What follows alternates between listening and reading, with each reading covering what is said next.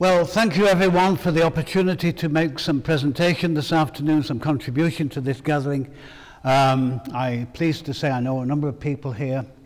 I've described myself on the opening slide here as an itinerant philosopher, but I'm described, I think, in the program as an independent economist.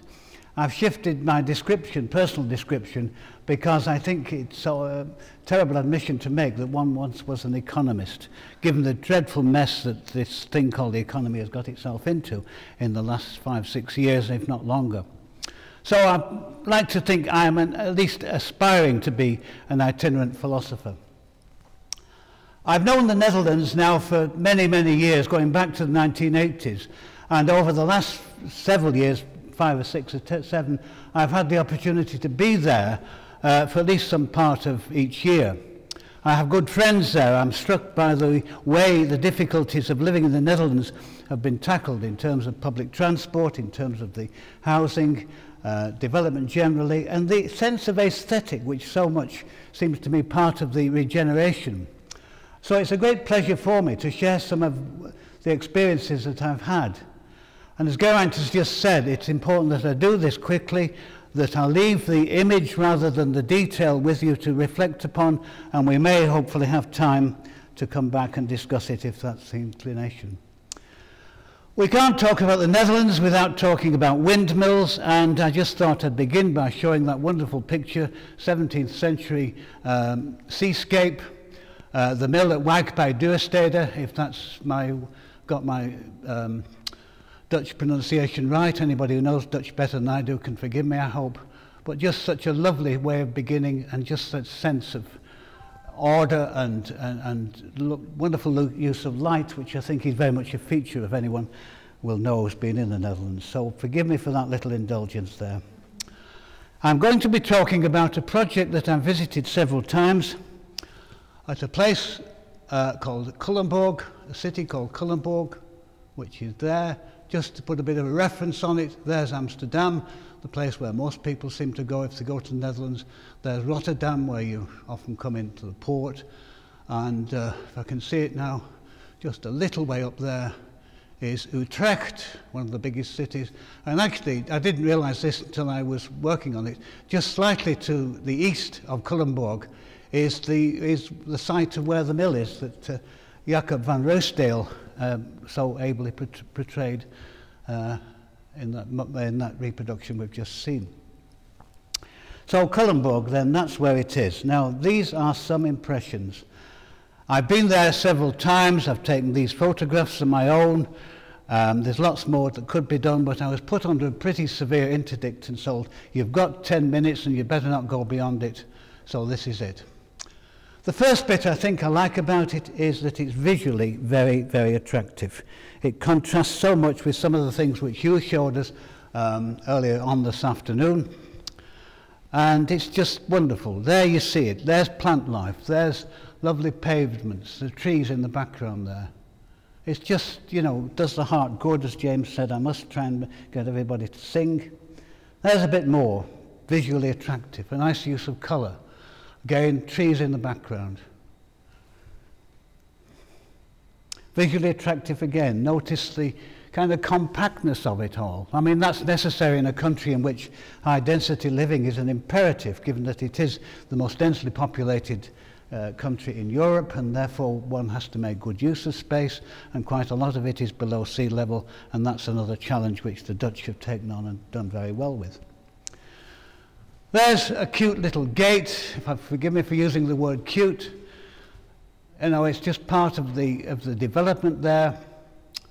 And actually what lies behind it, it's not a secret garden, but a kindergarten. There is other features which I'll be showing you in a moment. The wastewater is remediated by natural means. So you can see there some basins in which the preliminary stage of the remediation is taking place, the oxygenation is taking place.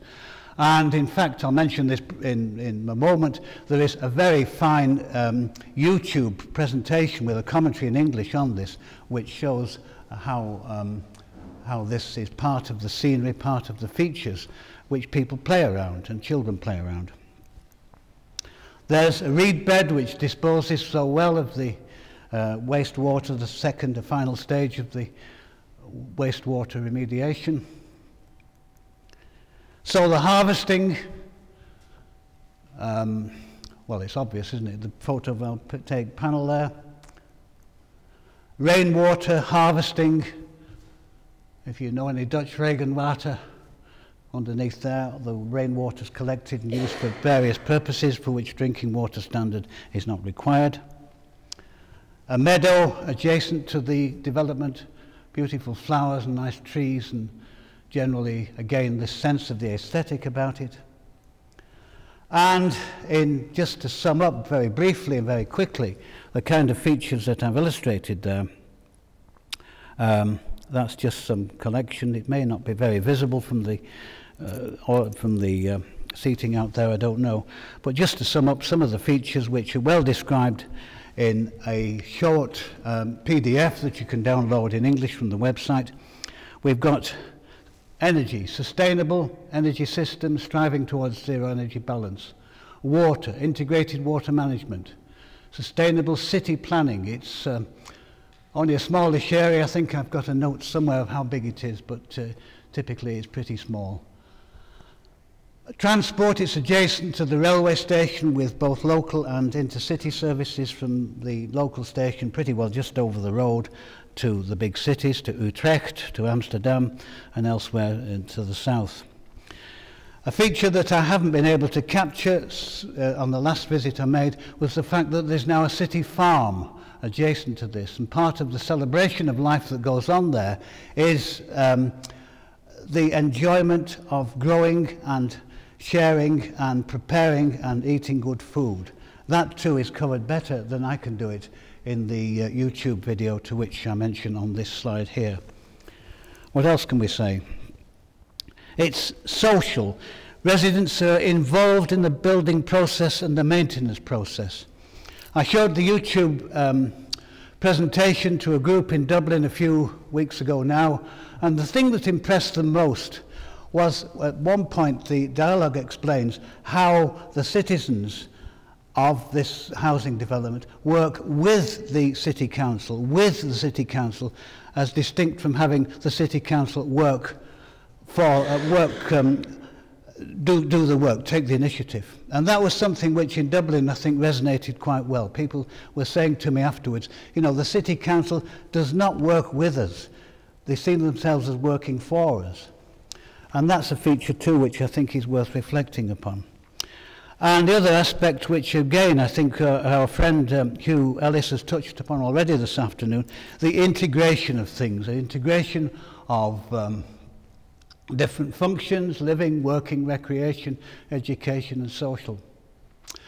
There's a 2-3 page description with more detail than I have here.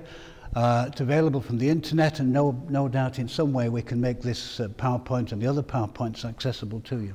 There's also there the final entry, the YouTube with an English commentary, which takes about 12 minutes and is just, I think, really does far more than I can hope to do.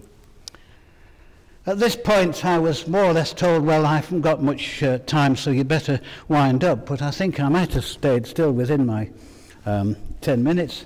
So I'm going to chance something and just show you something else from my personal experiences in the Netherlands. This is a project, I can't find the marker now, somewhere, is it? Oh, I've lost it.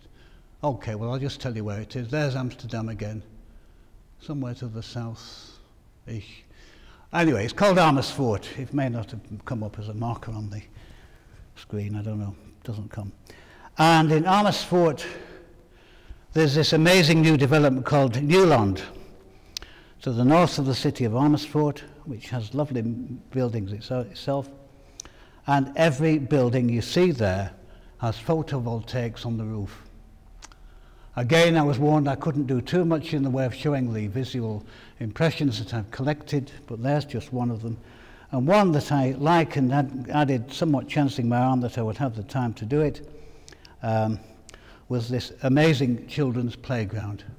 So although the Netherlands is nominally short of land, they make excellent use of it. This provision there for decent playground space with this fun sort of dragon effect there where children play. Compare that with the kind of playground that you typically see in this city and in other cities in England and Ireland, and you know, the bleak and the horrible, and the rain falls on them the whole time. It probably does on this as well, but at least there's a sense of life about it. You know, its life is to be celebrated, the children and their activities are to be celebrated.